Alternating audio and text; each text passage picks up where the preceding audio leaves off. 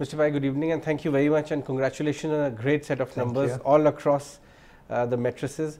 Let me start by understanding the Novelis performance this time around. It was another record quarter for Novelis. Talk to us, how much was it because of favorable market conditions and how much was the profitability improvement coming in because of efficiencies which you employed? I think both played a major role because all the Novelis plants are running at full capacity and at good operational efficiency. So that gives you an inherent cost effectiveness.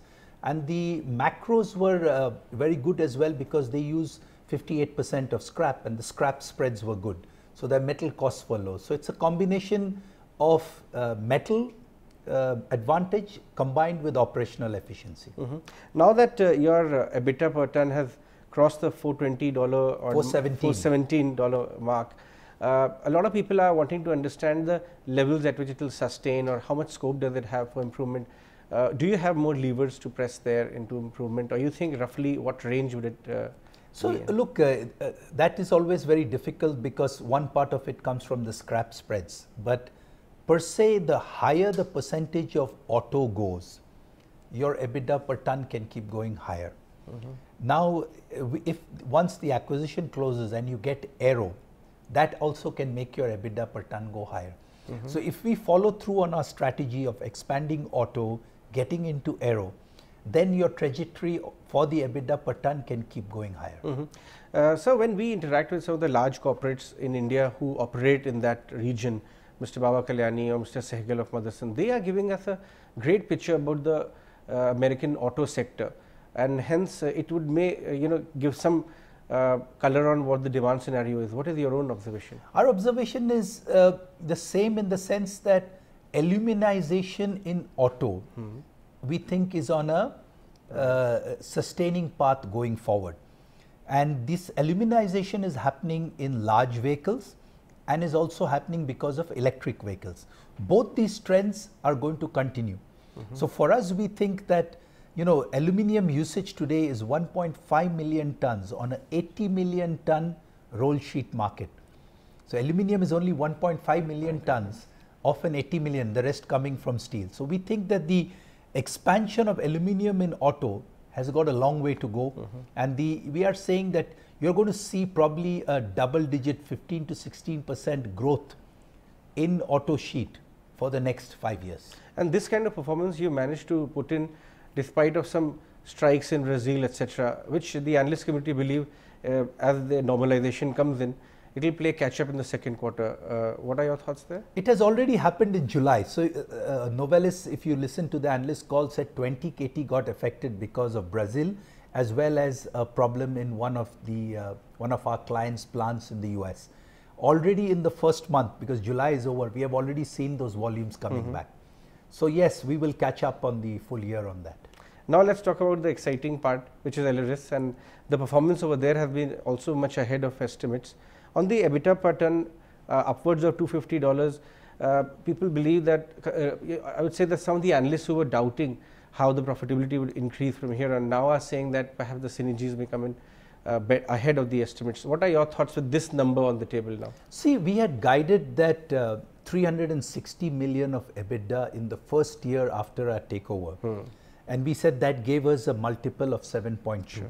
I guess Aleris's last quarter numbers of 85 million have proved that 360 million is a achievable number and probably a conservative number, because we have not even put any synergies or anything on top. So I think what we just want to say is that we got a great company with great assets at a great price. So which means that there is upside possibility to this number in the next 24 months in your view? Yes, there is upsides. If market conditions prevail, we think that there is upside.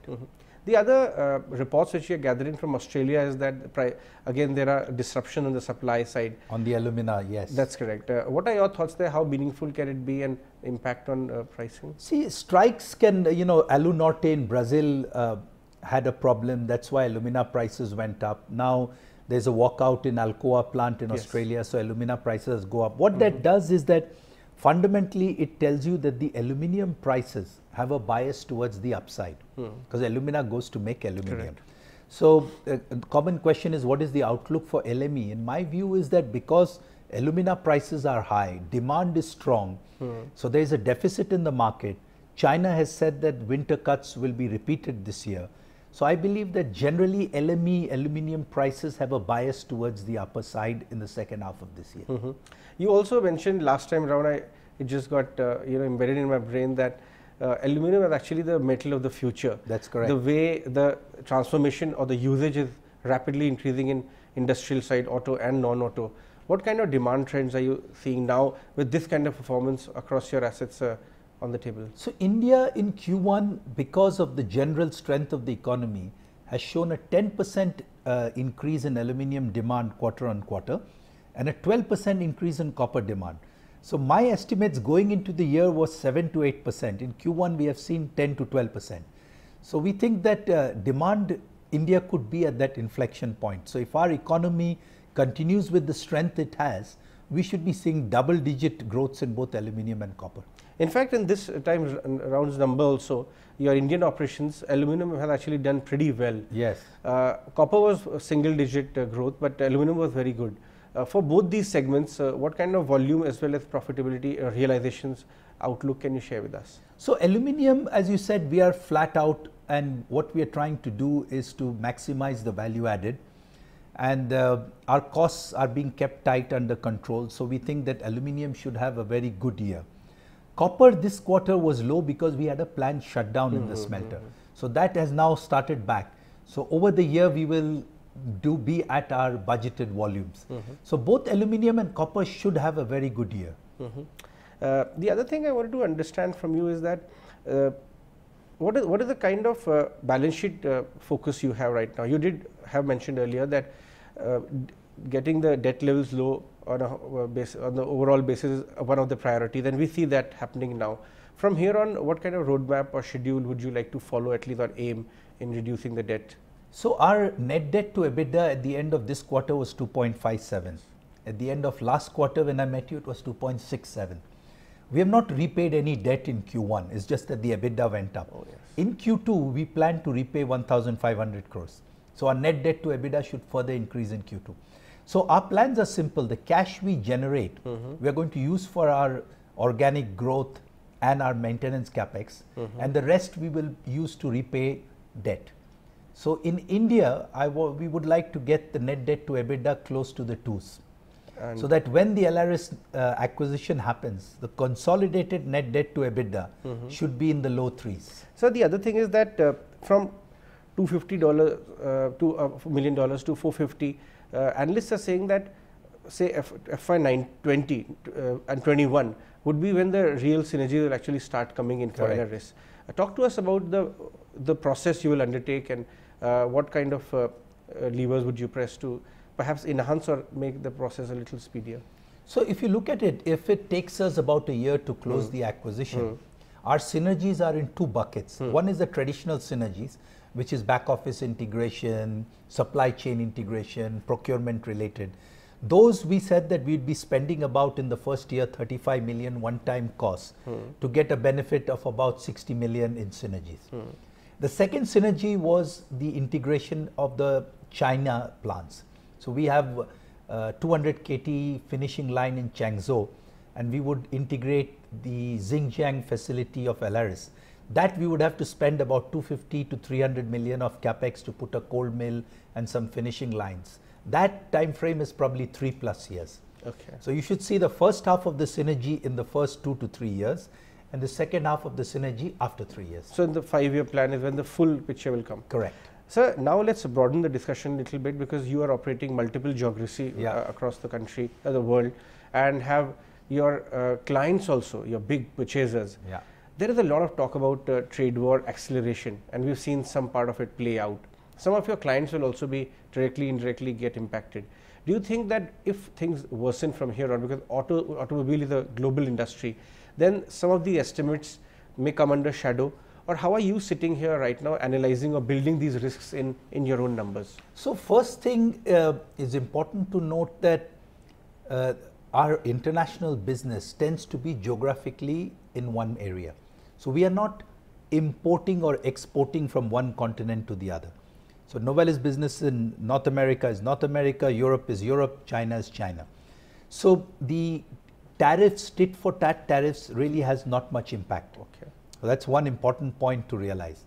Now, if there is a general impact on the economy, of course, it will have some effect on all the companies. But the second point I want to highlight again, 1.5 million on 80 million tons of auto sheet.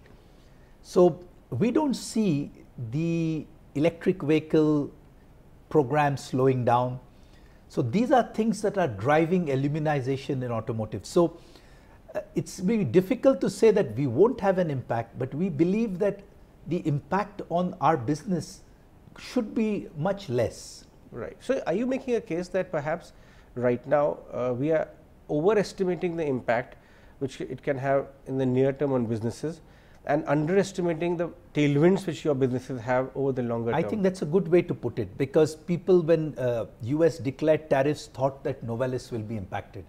And we have been trying to explain that Novelis is a converter business. So any LME plus premiums get passed on in our contracts.